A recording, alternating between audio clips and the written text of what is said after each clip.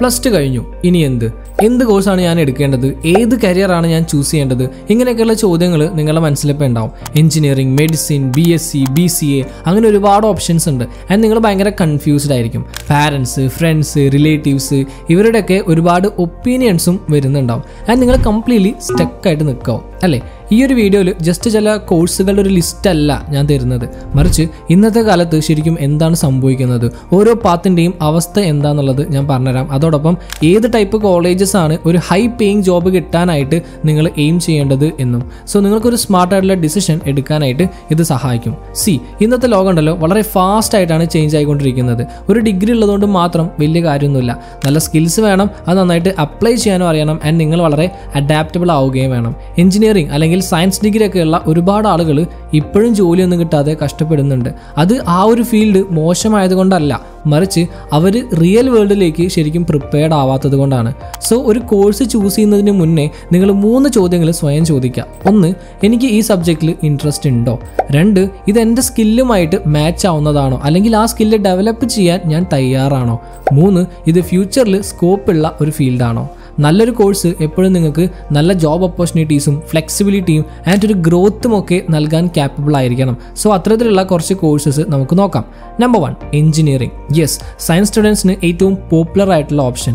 Engineering ഇപ്പോഴും നല്ലൊരു career choice തന്നെയാണ്. പക്ഷെ നിങ്ങൾ നല്ലൊരു ബ്രാഞ്ചും ആൻഡ് നല്ലൊരു കോളേജും ആയിരിക്കണം ചൂസ് ചെയ്യേണ്ടത്. Computer science, artificial intelligence, robotics, electronics, data science ഇത്തരത്തിലുള്ള ഇൻഡസ്ട്രീസ് ഒക്കെ ഡേ ബൈ ഡേ വളർന്നുകൊണ്ടിരിക്കുകയാണ്. പക്ഷേ ചില ട്രഡീഷണൽ ബ്രാഞ്ചസ് ലൈക്ക് സിവിൽ അല്ലെങ്കിൽ മെക്കാനിക്കൽ എഞ്ചിനീയറിംഗ് ഇതിനൊന്നും അത്ര അധികം ജോബ് ഓപ്പർച്യൂണിറ്റീസ് ഇല്ല. ഒട്ടും ജോബ്സ് ഇല്ല എന്നല്ല, ബട്ട് അത്രയ്ക്കും പാഷനേറ്റ് ആണെങ്കിൽ മാത്രം അതൊക്കെ എടുക്കുക. ആൻഡ് അതേപോലെ വളരെ പ്രധാനപ്പെട്ടൊരു കാര്യമാണ് നിങ്ങൾ ഏത് കോളേജ് ചൂസ് ചെയ്യുന്നു എന്നുള്ളത്. This is very important. നിങ്ങൾക്ക് നല്ലൊരു ഹൈ പേയിങ് ജോബ് വേണമെങ്കിൽ ദെൻ നിങ്ങൾ എയിം ചെയ്യേണ്ടത് IIT, NIT, IIIT അല്ലെങ്കിൽ ടോപ്പ് ഗവൺമെൻറ് കോളേജസ് ഒക്കെയാണ്. ഇനി പ്രൈവറ്റ് കോളേജസ് നോക്കുകയാണെങ്കിൽ ദെൻ നല്ല പ്ലേസ്മെൻ്റ് ഉള്ള കോളേജസ് വേണം സെലക്ട് ചെയ്യാനായിട്ട്. ലൈക്ക് VIT, SRM, അമൃത അല്ലെങ്കിൽ ടോപ്പ് സ്റ്റേറ്റ് യൂണിവേഴ്സിറ്റീസ്. നല്ല കോളേജസിൽ പഠിച്ചാൽ അവിടെ എൻവയോൺമെൻറ്റ് ഡിഫറെൻ്റ് ആയിരിക്കും. നിങ്ങൾക്ക് ചുറ്റുമുള്ളത് വളരെ ഹാർഡ് വർക്കിംഗ് ആൻഡ് അംബീഷ്യസ് ആയിട്ടുള്ള സ്റ്റുഡൻസ് ആൻഡ് സ്റ്റാഫ്സ് ആയിരിക്കും.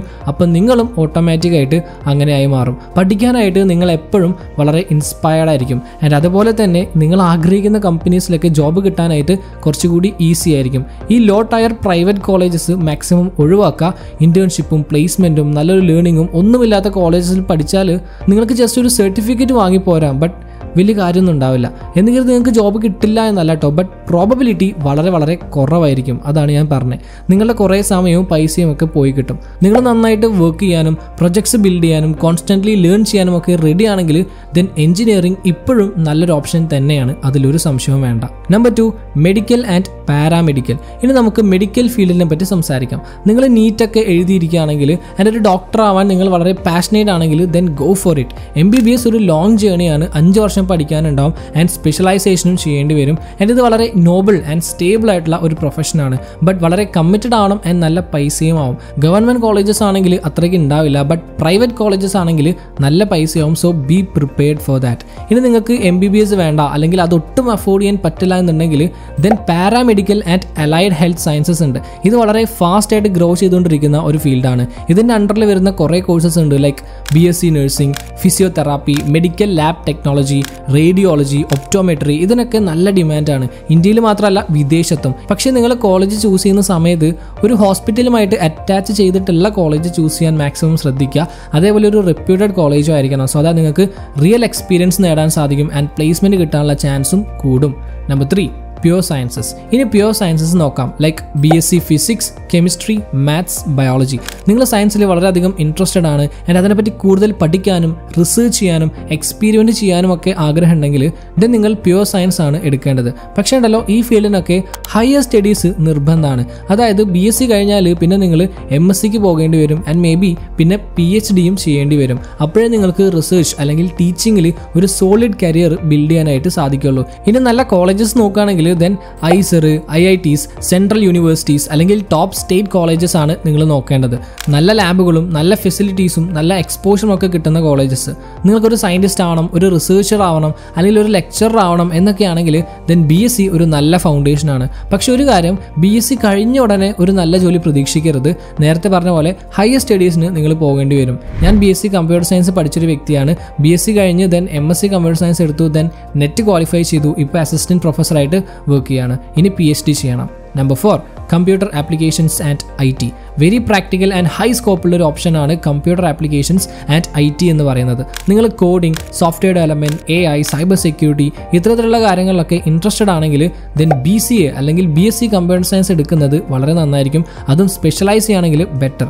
സോഫ്റ്റ്വെയർ പ്രൊഫഷണൽസിനൊക്കെ ഇപ്പോൾ നല്ല ഡിമാൻഡാണ്. ആൻഡ് ഇതിലോട്ട് എത്താനായിട്ട് നിങ്ങൾക്കൊരു എഞ്ചിനീയറിംഗ് ഡിഗ്രി ഒന്നും നിർബന്ധമല്ല. പക്ഷേ ഒരു കാര്യം വളരെ ഇമ്പോർട്ടൻ്റ് ആണ്, നിങ്ങൾക്ക് സ്കില്ല് ഉണ്ടായിരിക്കണം. സോ ലാംഗ്വേജസ് പഠിക്കുക, ലൈക്ക് പൈത്തൺ, ജാവാസ്ക്രിപ്റ്റ്, ഇന്റേൺഷിപ്സ് ചെയ്യുക, നല്ലൊരു പോർട്ട്ഫോളിയോ ബിൽഡ് ചെയ്യുക. ബിക്കോസ് അതൊക്കെ നോക്കിയിട്ടാണ് ഈ ഫീൽഡിൽ ആളുകളെ ഹയർ ചെയ്യുന്നത്. സോ പ്രാക്ടിക്കൽ ട്രെയിനിങ്ങും ലൈഫ് പ്രൊജക്ട്സും ടെക് ഫെസ്റ്റും ഒക്കെയുള്ള കോളേജസ് ചൂസ് ചെയ്യുക. ജസ്റ്റ് തിയറി മാത്രം പഠിച്ചിട്ട് കാര്യമല്ല.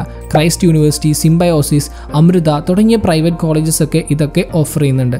Number 5, design and creative fields. ഇനി നിങ്ങളൊരു ക്രിയേറ്റീവ് പേഴ്സൺ ആണ്, drawing, video editing, UI UX design, animation ഇതിനോടൊക്കെ interest ഉള്ള ഒരാളാണെങ്കിൽ ഇത് നിങ്ങൾക്ക് പറ്റിയ കോഴ്സസും ഉണ്ട്. BDS, animation, game design, UI UX design, visual communication ഇതൊക്കെ വളരെ പോപ്പുലർ ആയിട്ടുള്ള ഓപ്ഷൻസ് ആണ്. ടെക് കമ്പനീസിൽ, സ്റ്റാർട്ടപ്സിൽ, അഡ്വർടൈസിംഗിൽ, കോണ്ടന്റ് ക്രിയേഷനിൽ ഇതിലൊക്കെ ക്രിയേറ്റീവ് സ്കില്ലുള്ളവർക്ക് ഹൈ ഡിമാൻഡാണ്. ബട്ട് ഒരു പ്രധാനപ്പെട്ട കാര്യമുണ്ട്, ഒരു ഡിഗ്രി മാത്രം ഉള്ളതുകൊണ്ട് വലിയ കാര്യമൊന്നും ഉണ്ടാവില്ല. അതോടൊപ്പം നല്ലൊരു പോർട്ട്ഫോളിയോ നിങ്ങൾ ബിൽഡ് ചെയ്യണം.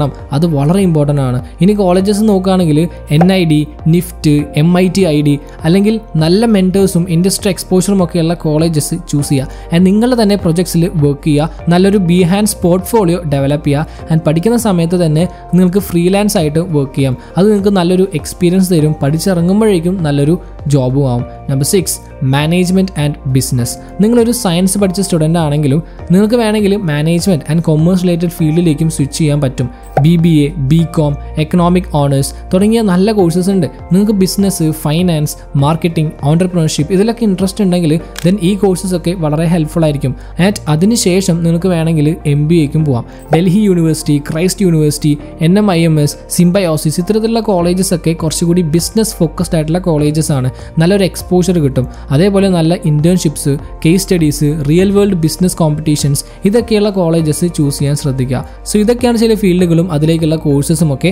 സാലറി മാത്രം നോക്കിയിട്ട് കരിയർ ചൂസ് ചെയ്യരുത്. നേരത്തെ പറഞ്ഞ പോലെ നിങ്ങളുടെ interest, skill set and future scope ഒക്കെ നോക്കിയിട്ട് ഒരെണ്ണം ചൂസ് ചെയ്യുക. അതേപോലെ ടോപ്പ് കോളേജസ് തന്നെ നിങ്ങൾ പഠിക്കാനായിട്ട് ചൂസ് ചെയ്യണം. പിന്നെ ഇത് മാത്രമല്ല കേട്ടോ, വേറെയും ഒരുപാട് കോഴ്സസ് ഉണ്ട്. നിങ്ങൾ നിങ്ങളുടേതായിട്ടുള്ള രീതിയിൽ ഒന്ന് റിസർച്ച് ചെയ്യുക. മറ്റുള്ള യൂട്യൂബ് വീഡിയോസ് നോക്കാം, ആർട്ടിക്കിൾസ് നോക്കുക, സോഷ്യൽ മീഡിയ നോക്കുക, നിങ്ങൾക്ക് അറിയാവുന്ന നല്ല ആളുകളോട് ചോദിക്കാം. അങ്ങനെ നിങ്ങൾക്ക് കഴിയുന്ന പോലെ ഒന്ന് റിസർച്ച് ചെയ്യുക. എന്നിട്ട് ഒരു ഫൈനൽ ഡിസിഷനിലേക്ക് എത്തുക. Okay, so that's already. നിങ്ങൾക്ക് എല്ലാവർക്കും വ്യൂസ് വിചാരിക്കുന്നു. അങ്ങനെയാണെങ്കിൽ like, share and follow for more. Have A great day.